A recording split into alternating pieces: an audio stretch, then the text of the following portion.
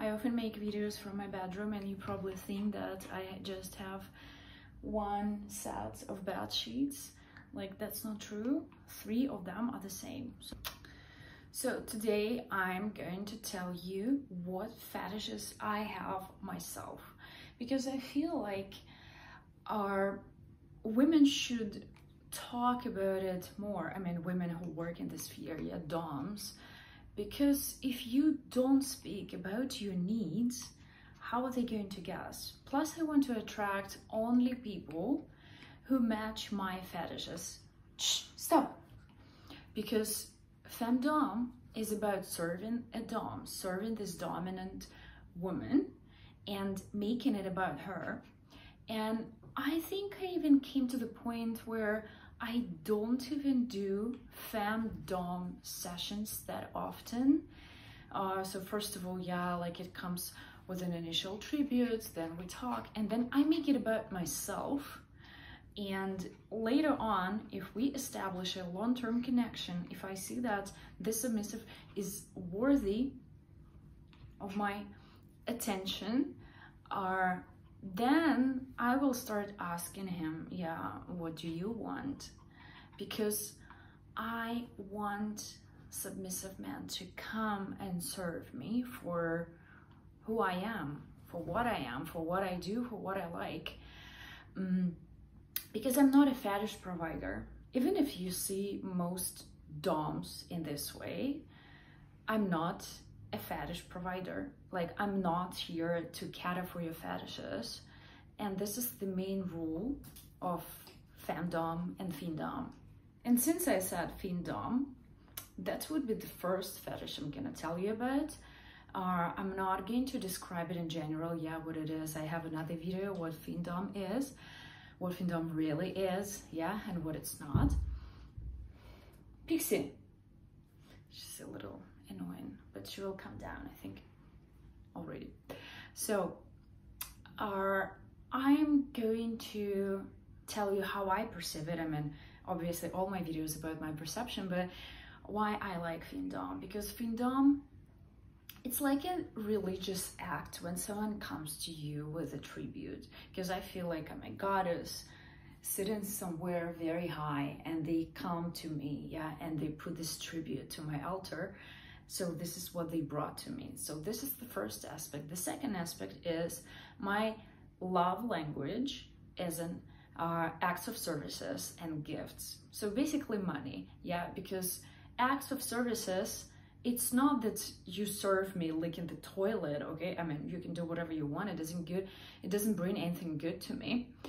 Acts of services is when you make someone's life easier. And money, it's the easiest and the fastest way to show that you care for this person. And also, okay, Findom, it's a fetish, it's a kink. And those people who say that it's not, they just make me laugh. Like recently I get a message, I often get messages like from vanilla guys who see me somewhere on dating apps, and they're like, oh, hey, mistress, how can I serve you? I want to serve you. I'm like, man, you don't know what you're getting into. Like, you really think that I'm going to like dress up in latex, yeah, come with a whip. And I'm like, yeah, all for your pleasure. That's catering for your fetishes, because that's not what I want. I cannot even possibly think of dominating anyone without getting something for myself. I try to have a submissive without any monetary sacrifices. It doesn't work. I don't feel it. Like, I feel that's actually a very common story.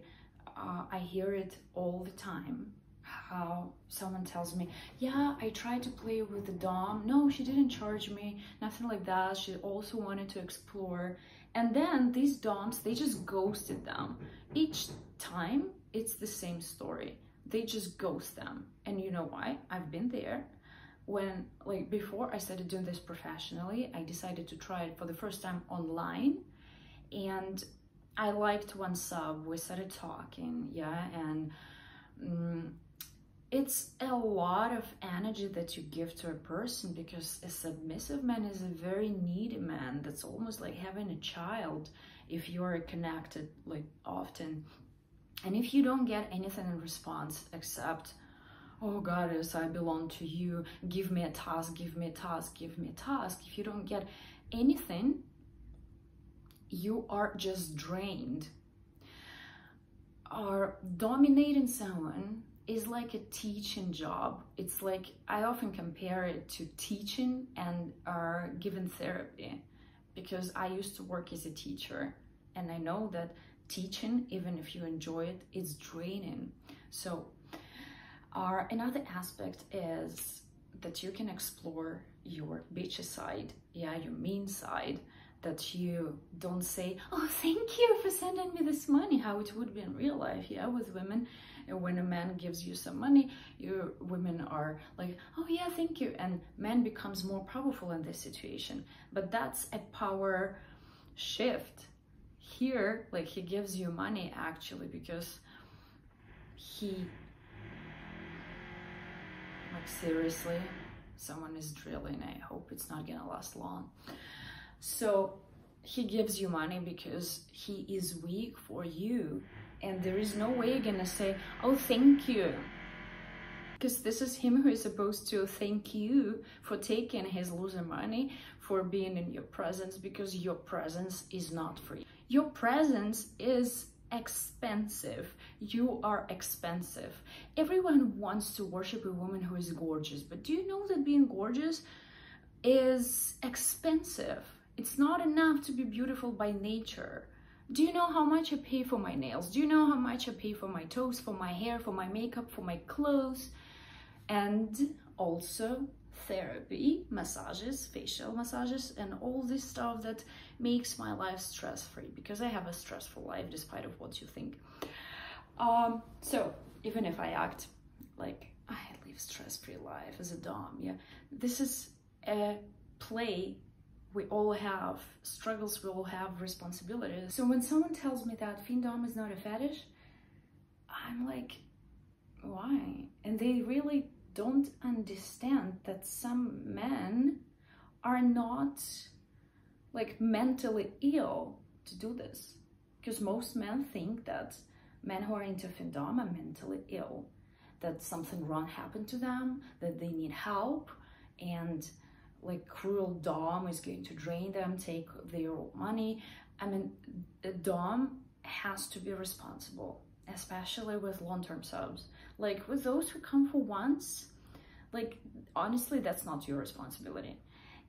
But here is the thing, that a submissive is the main person who is responsible for his own money, because doms do not text subs, hey, give me your money. I mean, yes, you can see a lot of these messages on Twitter, but these are fake accounts and these are baby doms who don't understand how to do this. Real doms never slide into subs DM asking for money. That's disgusting. Like, that's horrible. That has to be excluded from Findom community, because you just ruin the reputation of real doms. So when a man comes to you and he wants to give you his money, why would I deny him from having this pleasure? I noticed that this is so hard for people to believe, that both sides get aroused. A woman who is into Findom, she gets sexual pleasure when she receives money. Okay, me, I'm talking about myself. I get turned on when someone sends me a tribute, especially when they show that I don't want anything in response. That's just the biggest privilege in my life, to give you at least something. This is sexy. This is, I would say, it's almost like a sexual act, you know, but a virtual sexual act. For example, or yeah, I always use this concept, and many doms use it, yeah, that you drain his wallet, not his testicles. And this is how you exchange sexual energy. And you will see, like, all these tweets, oh, I'm getting so wet, yeah, like receiving the money. It happens, like it happens, that's true. This happens to me. So when you see a CBT session, you don't say, oh, poor sub, this dom is so cruel, what is she doing to him?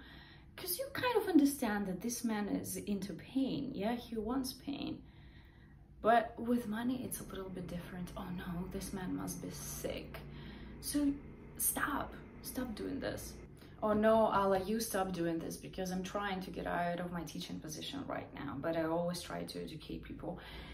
Even if the purpose of this video is to tell you about me, myself, stop drilling! Together with Findom, like I wouldn't say that it's the second fetish, but together with Findom, I like goddess worship, because I myself believe in great goddess. I myself pray to great goddess. Yes, this is my, let's say, new religion. I'm still on the way because I'm curious. Yeah, like, no, actually I'm agnostic, but believing in divine femininity, it became something really interesting and fulfilling for me. And I see women as the embodiment of great goddess on earth. And each woman's body is a temple that you worship, and you treat a woman like a goddess. It's just the problem, yeah, that some women don't know that they are goddesses. And the behavior, when a woman knows her worth, knows that she's a goddess, she's gonna attract those people who worship goddess. So yeah, goddess worship, not only like that, yeah, you're goddess, I'm worshiping you. I also like religious play or so-called blasphemy. But I like to say that that's not blasphemy. Your religion is blasphemy. So I like having religious guys on their knees praying to me and calling my sweet body parts the real God. So yeah, this is really exciting, because you can see that religion is a really strong thing for lots of people. So when you change their confession, even if it's in a play, you feel, I feel so much power. On the one hand, on another hand, it pleases me as someone who is against patriarchal religions. Yeah. My next fetish is poetry. And not only poetry, I just like men who are good with their words, who are good at putting their thoughts, and their thoughts also have to be quite sophisticated, into words. And sometimes if I notice that someone has a talent, I make them write poetry for me, or an essay, or I can give them a task, give me 10 sophisticated compliments, like unusual compliments, not, hey, you're sexy, hey, you're beautiful, hey, you're gorgeous. Like, this is not attractive. I mean, you can compensate it with Findom play, but yeah, speaking, writing is very important to me, because I like writing myself. I like educating myself, I like reading, and I like intelligent, submissive men. So yeah, I would call this fetish like fetish for intelligence. Another fetish that I have is all types of sexual control. I love tease and denial. I like giving jerk off instructions. But when I'm in the mood for this, you know, again, I wouldn't do it for like a random man, I don't know, like watching someone like,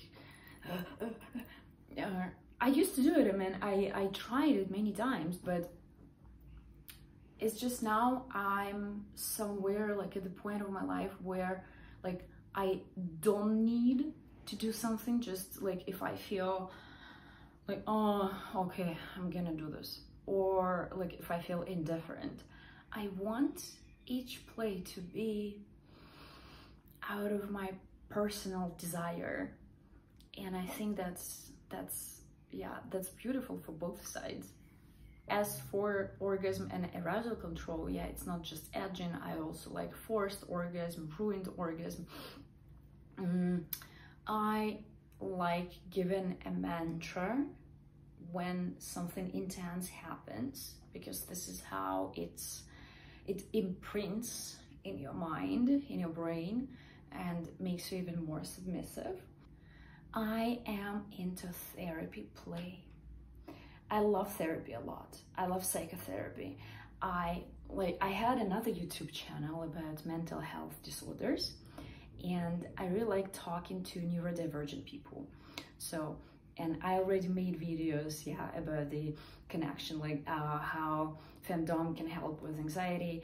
And this is what I like doing. This is my personal thing. I love seeing the progress. I love doing like deep work, and I often say that Findom with the right dom and with the right sub, that's like the responsibility is not only on the dom, can work like therapy. So yeah, that's what I like doing. I play therapist, like don't have a license obviously, but at least I found a sphere where I can explore some of my influence on people and to see how fetish play can affect their life in a positive way. As for bondage, I like movement restrictions. And my favorite thing about it is not using some devices. I actually like the power of my body. I'm very flexible. I have long legs and long arms. And I really like when I have like zero tools. Because actually at the beginning, like a long time ago, I didn't want to join any BDSM communities because I felt like you use too much stuff. I don't know why, like it's, I like mental dominance and physical dominance when it's just me. It's just my pure force of nature of my body and the body of the submissive man, and the power of my mind and of my voice, of my words, of my beauty, of my character. So yeah, as for pain, I like my favorite thing is probably to slap someone's face. This is what I love. Also, I like CBT. I wouldn't say that I like some extreme CBT, but if I talk like what I enjoy myself, what turns me on, yeah, it is slapping a penis and balls, again, with my hand. And then to continue this speech, I would like to divide submissive men who are in my life into those submissive who stay like always below me, and those men I have sexual interactions with, because that's the main thing. I do not submit to men in my sexual life. I like cuckolding, but I do not submit to any bull. There is no bull in my cuckolding scenario. The second man is also submissive to me, or he can be vanilla, but he does not dominate me. He's here for my pleasure, and he's just luckier than you, yeah, because he is better than you, yeah, and I just chose him for my personal entertainment. But like, there is no bull, there is no dominant man. I don't believe in alpha males. I don't accept them in my life. For me, a good man is a submissive man. I like the scenario like dominant in social sphere, at work, submissive to a woman, submissive at home. So in my own sexual life, I like those men who just want to please me. And here, one of my favorite things is a human sex toy. Should I explain what it means? He has no right to move, and I do whatever I want. So in my personal life, as you guessed, I just like men who provide, protect, and please. 3P rule. When a man cooks for you, when a man takes you for dinners, when a man does all this gentleman stuff, opens the doors for you, or moves the chair, etc. So this is what I like. This is the bare minimum standard, and I don't go for less. I often say that there is a big difference between submissiveness and sexual preferences. Sexual preferences, you do it for yourself. You just want this strong woman to peg you or do whatever to you, yeah? You just give her your power, but real submissiveness is not about you. That's about pleasing her. And this is what I like in men. And again, a reminder, I'm trying to change the concept of submissiveness. A masculine man is a submissive man. I want to dominate men, masculine men. This is a big turn on for me when a grown-up man, preferably big, strong, and handsome, successful in life, when he bows to you, this is a big thing that turns me on. Yeah, there are some things that I also do and I also can enjoy them, but I wanted to talk about like the main things that make me aroused, that make me feel this power. And power is like a drug. That's why you have to control it. That's why you have to scan yourself all the time. Am I doing this right? But actually this advice is more for men, because men do more harm when they are in power. And you know what I mean. Look at the world right now. For women, I think that they have to embrace their power. Women are already strong and powerful. Some of them just have to realize it. And if you want to be a good sub to your woman or to your dom, who is also a woman, but she's not your woman, if you want to be good submissive, make it about her. And if you come to me, obviously make it about me. I'm gonna leave my Twitter name on here, and if you find me on Twitter, you will see the link in my bio. You can click it and you will see like some other resources, my private content page, and also my payment methods. Like in case you want to submit, you can read me on Twitter, you can follow me on Instagram, subscribe to my loyal fans. And if you come to me asking to serve me, just keep it in mind that you do this for me and you're here to cater for my fetishes. Okay, have a good day, good night, good life, stay sane, kneel and pray. Goodbye. I don't know what exactly I did, but bye.